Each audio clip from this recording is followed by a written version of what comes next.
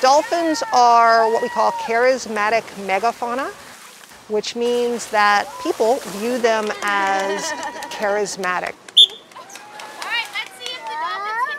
People get excited about some animals more than they get excited about others. 1, 2, 3, big circle! Woo! Watch out there! But that's okay, because then we can use that to get them to conserve in general.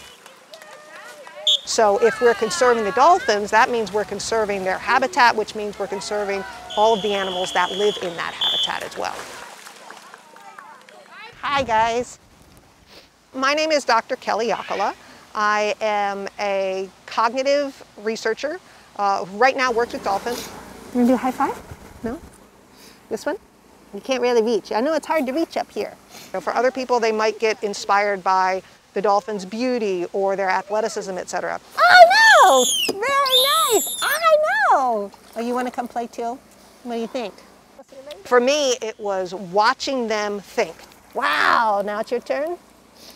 Now it's your turn? So Dolphin Research Center is a nonprofit research and education facility in the Florida Keys. And there are a number of questions that you can't answer in the wild. You'll see situations where they seem to be cooperating. They seem to be doing the same thing at the same time. But you can't tell from just looking at that whether or not they're understanding cooperation or if they're just doing something at the same time.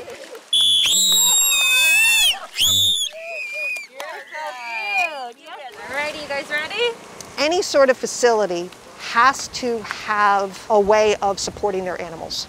And for us, that largely comes from the visitors that walk through the door.